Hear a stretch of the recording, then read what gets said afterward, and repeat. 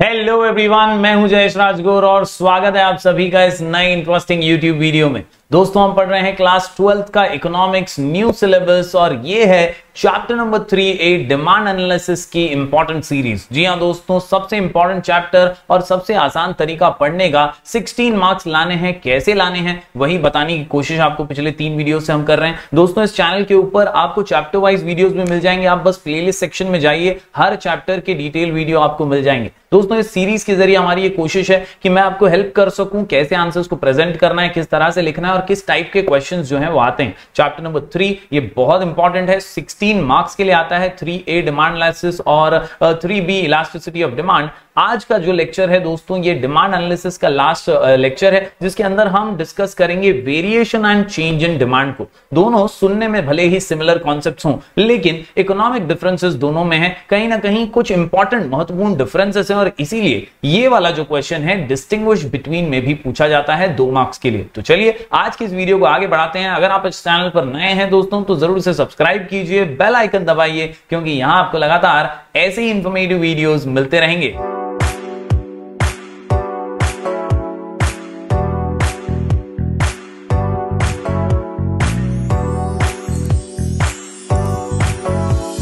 दोस्तों, वेरिएशन और चेंज, सबसे पहले बात करते हैं वेरिएशन यानी मूवमेंट इन डिमांड की। दोस्तों याद रखिए, जब जब जब जब जब जब सिर्फ प्राइस की वजह से डिमांड पे असर पड़ता है, यानी डिमांड वेरी करता है सिर्फ और सिर्फ प्राइस के बदलाव की वजह से, तो उसे कहते हैं variation in demand. Yes, when the demand for a commodity false और rises due to a change in price alone, due to a change in price alone, due to a change in price alone, underline कर लीजिएगा, सिर्फ और सिर्फ price की वजह से, other factors remaining constant, it is called as variation in demand। यानी income जैसा था वैसा ही है, टेस्ट जैसा था वैसा ही है, सिर्फ और सिर्फ प्राइस के बदलने से या तो डिमांड बढ़ गया या तो डिमांड कम हो गया, तो उसे कहते हैं वेरिएशन इन डिमांड। उम्मीद करता हूं दोस्तों आप समझ पा रहे होंगे। हमने लॉ ऑफ डिमांड में ये तो देख लिया कि प्राइस नीचे तो डिमांड ऊपर, प्राइस ऊपर तो डिमांड नीचे, लेकिन आज दोस्तों हम एक अलग टॉपिक के बारे में डिस्कशन कर रहे हैं। ये है about variation and changes in demand.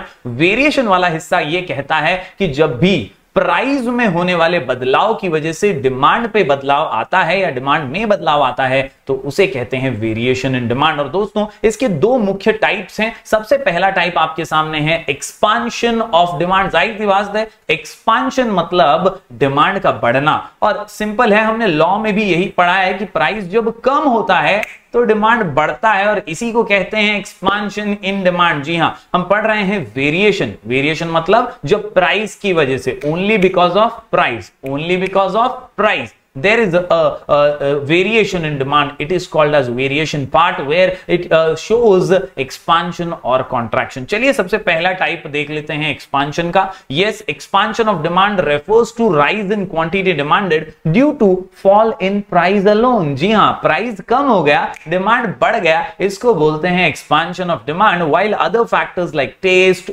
income of the consumer, size of population etc. remain unchanged। यानी बाकी कुछ भी नहीं बदला है, सब जैसा था वैसा ही है, सिर्फ प्राइस के बदलने से और स्पेसिफिकली प्राइस के गिरने से जब डिमांड बढ़ती है तो उसे एक्सपांशन कहते हैं। और आप इस डायग्राम के जरिए तो इसे बहुत ही सिंपल तरीके से समझ सकते हैं। दोस्तों आप देख सकते हैं एक्स एक्सिस पे क्वांटिटी डिमांड है नीचे, और वाई एक्सिस पे दोस्तों आप देख सकते हैं प्राइस इन रुपीज है। पहले दोस्तों, पहले जो था प्राइस था पी पे डिमांड थी क्यू, पी पे क्यू डिमांड, पी पे क्यू डिमांड। लेकिन जैसे ही प्राइस जो है पी से P1 आता है, नीचे आता है, आप देख सकते हैं डाउन एरो है, पी से नीचे प्राइस आ गया, प्राइस कम हो गया तो डिमांड क्यू से Q1 हो गया, शिफ्ट हुआ, बढ़ गया, और इसी को कहते हैं expansion in demand. Yes, DD is a demand curve, a downward movement on the same demand curve from point A to point B indicates expansion of demand। ये जो मूवमेंट है यही एक्सपांशन शो करता है, क्योंकि Q से Q1 demand जा रहा है जब प्राइस P से P1 नीचे आ जाता है। तो उम्मीद करता हूं ये पहला टाइप आपको समझ आ रहा होगा। हम पढ़ रहे हैं आज जो भी डिमांड के अंदर देखने मिलते हैं वेरिएशंस, उसके बारे में, और वेरिएशन प्राइस की वजह से आते हैं। यहां पर 2 टाइप के वेरिएशन, एक्सपांशन, और अब चलिए देख लेते हैं कॉन्ट्रैक्शन ऑफ डिमांड। जी हां, कॉन्ट्रैक्शन यानी डिमांड का कम होना। तो दोस्तों लॉ ने हमें यही सिखाया है कि डिमांड कम कब होती है, जब प्राइस ज्यादा होता है। तो when there is price rise demand false, price rise demand false. तो प्राइस बढ़ता है तो जो डिमांड पे असर पड़ता है ना उसे कॉन्ट्रैक्शन कहते हैं, क्योंकि कम हो रही है demand. Contraction of demand refers to fall in demand due to a rise in price alone, rise in price alone, rise in price alone। जी हाँ, वहां पर क्या था, वहां पर फॉल था प्राइस में, यहां पर राइज है प्राइस में, और इसीलिए डिमांड जो है वो कम हो गया है। Other factors once again like test, income of the consumer, size of population etcetera remains unchange. यानी बाकी सारी चीजें जैसी थी वैसी हैं, इनकम जितना था उतना ही है, टेस्ट जैसा था वैसा ही है, सब कुछ चेंज नहीं हुआ है, सिर्फ चेंज होता है प्राइस, और उसी की वजह से वेरिएशन आता है। यहां पर अगर डायग्राम को देखें तो दोस्तों आप देख सकते हैं एक्स एक्सिस पे क्वांटिटी डिमांड, वाई एक्सिस पे प्राइस। आप देखिए पहले प्राइस पी था, डिमांड था क्यू, पी पे क्यू डिमांड, पी पे क्यू डिमांड, पी पे क्यू डिमांड। लेकिन अब प्राइस जो है वो पी से P2 ऊपर गया है, प्राइस बढ़ रहा है, प्राइस बढ़ रहा है। तो आप देख सकते हैं पी से P2 अगर प्राइस बढ़ता है तो क्यू से डिमांड जो है, क्वांटिटी डिमांड है, वो शिफ्ट हो जाती है, अंदर आ जाती है, यानी कम हो जाती है। तो यहां पर वही शिफ्ट देखने मिलता है। DD is a demand curve and upward movement, yes, upward movement on the same demand curve from point B to A। आप देख सकते हैं 2 point shows a contraction of demand, यानी डिमांड जो है वो कम हो जाता है, और इसी को कॉन्ट्रैक्शन कहते हैं। When all these changes are because of price, it is a part of variation। सिर्फ प्राइस की वजह से जब चेंजेस आते हैं तो उसे वेरिएशन इन डिमांड कहते हैं। उसमें दो टाइप्स, एक्सपांशन और कॉन्ट्रैक्शन। दोस्तों 2 मार्क के लिए क्वेश्चन पूछा जाता है, डिस्टिंग्विश बिटवीन, हमारे बोर्ड एग्जाम के पेपर में, और 2 पॉइंट 3 पॉइंट में आप इसे आंसर में लिख सकते हैं। यहां पर मैंने 2 पॉइंट्स दिए, लेकिन आप तीसरा पॉइंट डायग्राम का जरूर इसमें बनाइएगा। 2 पॉइंट्स क्या है, तो पहला पॉइंट तो आप मीनिंग बताइए, जैसे extension of demand is a case of variation, ये वेरिएशन का हिस्सा है। It takes place when quantity demanded is more due to fall in price. यानी एक्सपांशन का मतलब क्या है, एक्सटेंशन का मतलब क्या है, तो एक्सटेंशन या एक्सपांशन का मतलब होता है डिमांड का बढ़ना because of fall in price, other factors remaining constant. दूसरी तरफ अगर बात करें कॉन्ट्रैक्शन की, तो यहां पर याद रखिए कॉन्ट्रैक्शन यानी डिमांड का कम होना, it takes place when quantity demanded is less due to rise in price alone, other factors remaining constant. यानी बाकी सारे फैक्टर्स वैसे ही हैं, यहां पर डिमांड जो है वो घट जाता है प्राइस के बढ़ने की वजह से। बात करें मूवमेंट की, तो दूसरे पॉइंट में आप लिख सकते हैं the movement is downwards along the same demand curve, और कॉन्ट्रैक्शन में it is upward on the same demand curve. तीसरा पॉइंट डायग्राम का बना लीजिएगा, डायग्राम भी आप बनाते हैं डिस्टिंग्विशमेंट, तो आपको 2 मार्क्स मिलने के चांसेस पूरे के पूरे बढ़ जाते हैं। तो यहां पे हमने वेरिएशन कवर किया। वेरिएशन इन डिमांड में 2 टाइप्स, एक्सटेंशन और कॉन्ट्रैक्शन, या एक्सपांशन और कॉन्ट्रैक्शन कह सकते हैं। याद रखिए variation is only because of price. बढ़ते हैं आगे दोस्तों अब अगले कॉन्सेप्ट की ओर, ये है चेंजेस या शिफ्ट इन डिमांड। जी हां, चेंजेस या शिफ्ट इन डिमांड। यहां पर दोस्तों याद रखिए प्राइस जैसा था वैसा है, प्राइस जैसा था वैसा ही है, प्राइस जैसा था वैसा ही है, प्राइस में कोई बदलाव नहीं है। अब बारी है अदर फैक्टर्स की, यानी इनकम, टेस्ट, पॉपुलेशन या एक्सेट्रा एक्सेट्रा, जो भी दूसरे अदर फैक्टर्स है ना, उनमें फेवरेबल अनफेवरेबल चेंजेस आते हैं, और उनकी वजह से जब कंज्यूमर की डिमांड बदल जाती है तो उसे कहते हैं चेंज या शिफ्ट इन डिमांड। जी हां दोस्तों, मैं फिर से दोहरा दूं, पहला वेरिएशन हमने पढ़ा, वेरिएशन के अंदर एक्सपांशन और कॉन्ट्रैक्शन पढ़ा। वेरिएशन याद रखो प्राइस की वजह से होता है, और चेंजेस अभी हम पढ़ रहे हैं, चेंजेस किसकी वजह से, अदर फैक्टर्स की वजह से होता है। प्राइस जैसा था वैसा ही रहता है। When demand for a commodity increases और decreases due to changes in other factors and price remains constant, underline price remains constant. इधर प्राइस का कुछ भी नहीं है, प्राइस जैसा था वैसा ही है। वेरिएशन के अंदर प्राइस चेंज हो रहा था, यहां पर प्राइस चेंज नहीं होता है। It is known as changes in demand. और 2 टाइप्स हैं इसमें भी, जैसे वेरिएशन में 2 टाइप्स थे, एक्सपांशन, कॉन्ट्रैक्शन। यहां पर चेंजेस में भी 2 टाइप्स हैं, इंक्रीज और डिक्रीज। तो चलिए देख लेते हैं। सबसे पहले इंक्रीज आपके सामने है। Increase in demand refers to increase in quantity demanded due to favourable changes in other factors like taste, income of the consumer, climatic conditions, etc. यानी दोस्तों प्राइस पहले जितना था ना उतना ही प्राइस है, लेकिन अचानक से डिमांड बढ़ गया। क्यों?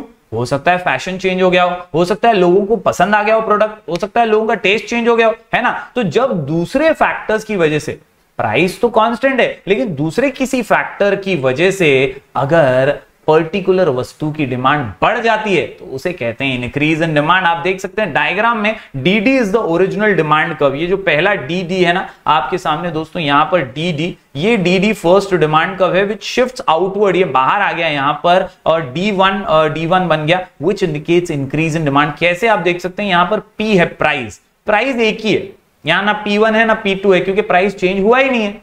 चेंज क्या हुआ है, क्वांटिटी चेंज हुई है। नीचे एक्स एक्सिस पे आप देख सकते हैं दोस्तों, यहां पे Q से शिफ्ट हो गया Q1।